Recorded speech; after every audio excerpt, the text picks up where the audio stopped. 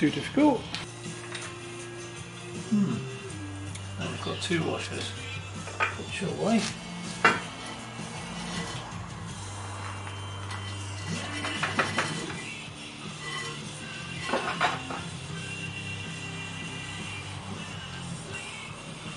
Next thing is look at the Woodruff key, see if it's damaged.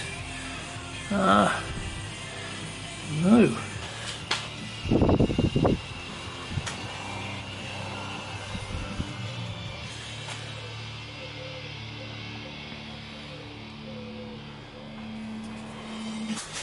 Right, they came off pretty well.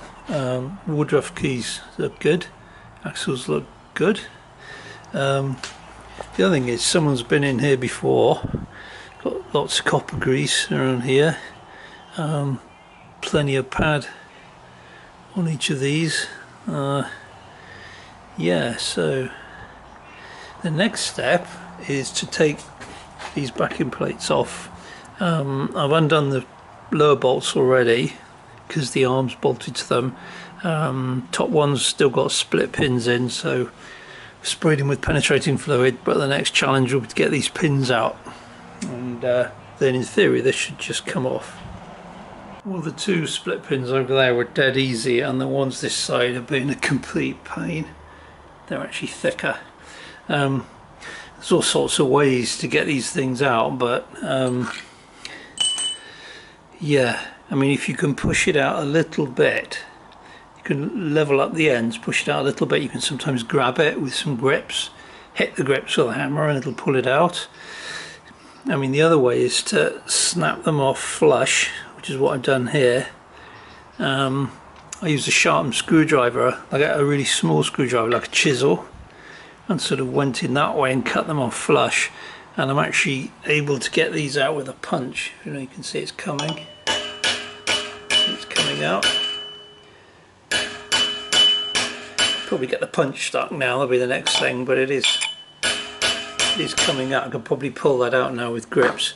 Main thing really is take it easy and don't actually give up, and eventually they'll come out.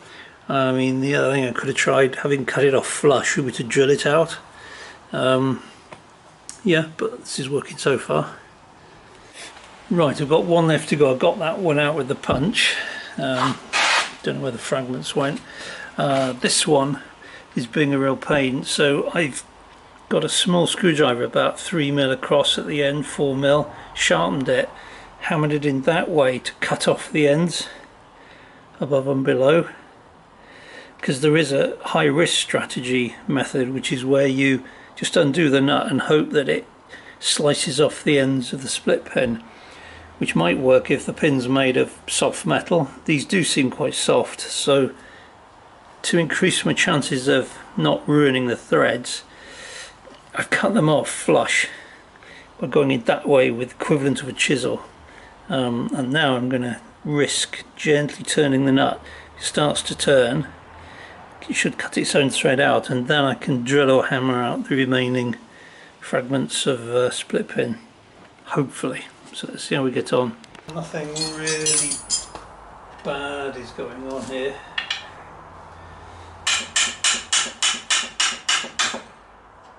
So fingers crossed I haven't ruined it. Yeah, well, okay. Right, you can put more grips on the back.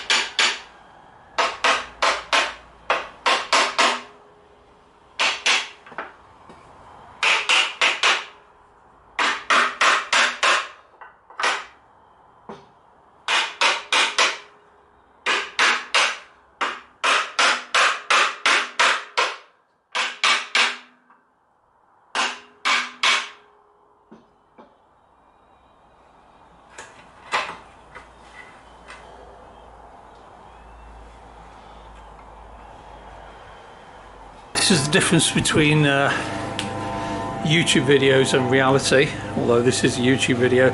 I've managed to loosen most of these using the 9/16 spanner. On this side, where they've been taken off more than once in the past or something, they all seem a bit smaller, and I'm just rounding them off.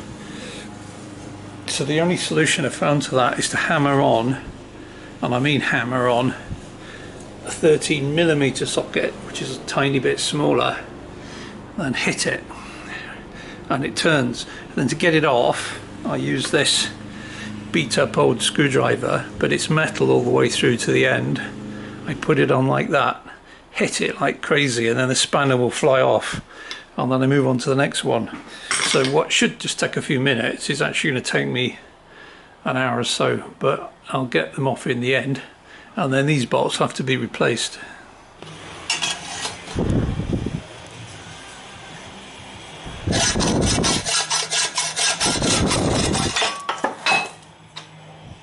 Why did I do that, you might ask? Well, the only one I couldn't undo, I've done all the others, is that one, because I can't hammer the socket on because this was in the way. It's the only way I can get any purchase with my hammer, because these are welded on, is to cut that off. And when I rebuild the whole thing, I'll weld it back on again.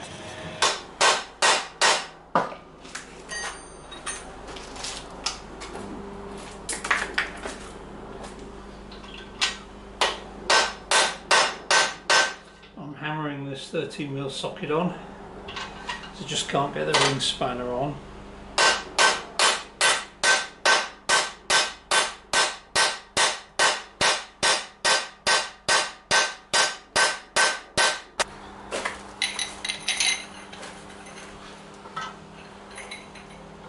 Take this very slowly indeed.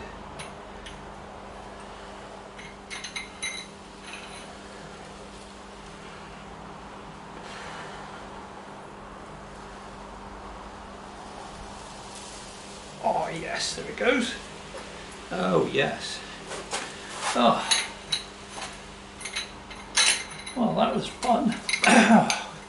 Well, that was a laugh and a half, wasn't it?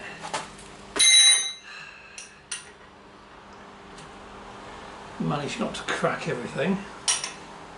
Look at that, there we go. So as if I ruined a socket and ruined a spanner, but you know, needs must. Right, now according to the books and the videos, all I've got to do, this is the passenger side, it's the American passenger side, in the UK it's the driver's side. Anyway, that side, yeah, we undo these ringer bolts, and this whole tube, axle, crown wheel, spider gears and the other axle will all just slide out.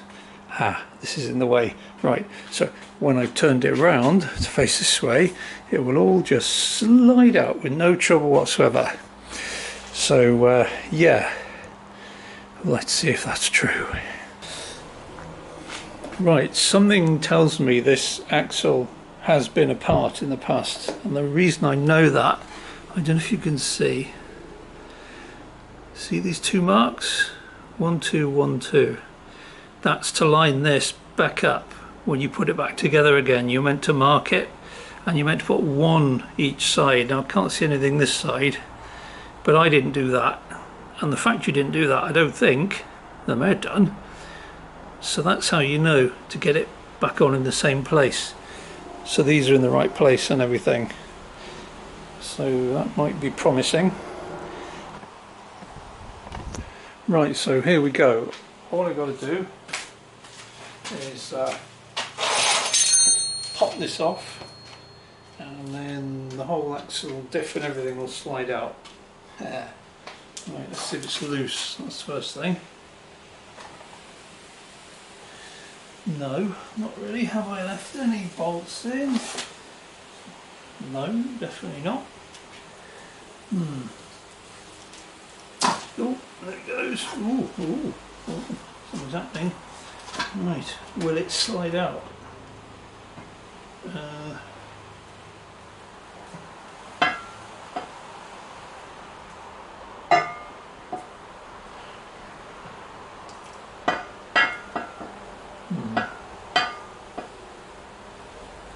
going on here.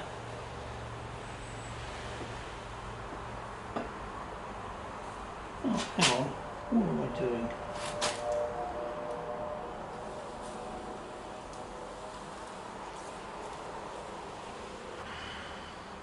It's got to go out that way.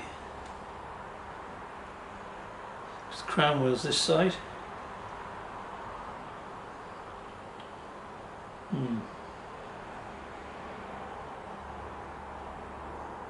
It's not upside down, is it?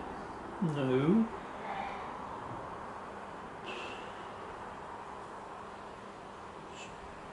There's some kind of circlip or something that I'm not seeing. Let's put this back for now. Let's go on this end.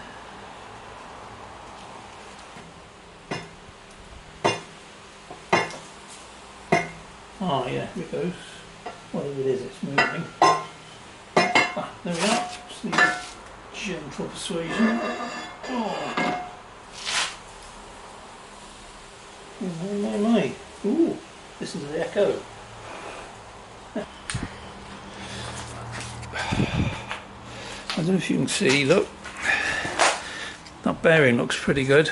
Crown wheel's the other side of the pinion, so I need to take that side off and slide it all out that way, which would then leave us with the banjo. Fair enough. Oh, this kind of crud is in here, I'm not quite sure. Doesn't look too bad though. What is this stuff? Paint? Goodness knows. Bits of, oh, maybe bits of this ceiling stuff that have dropped down. See how it's flaking off? Right.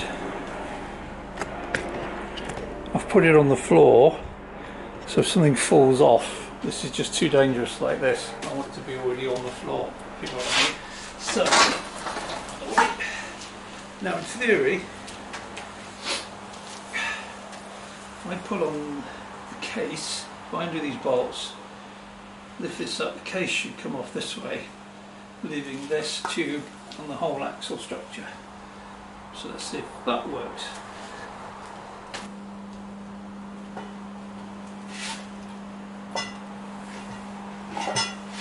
Oh yeah, well that's what's supposed to happen.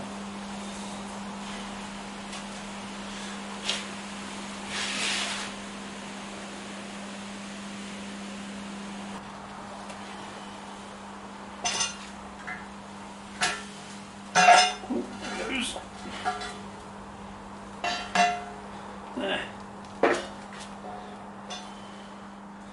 How about that?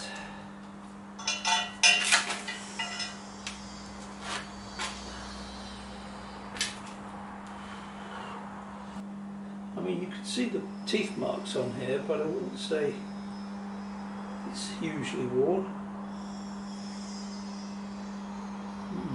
These bearings don't look too bad.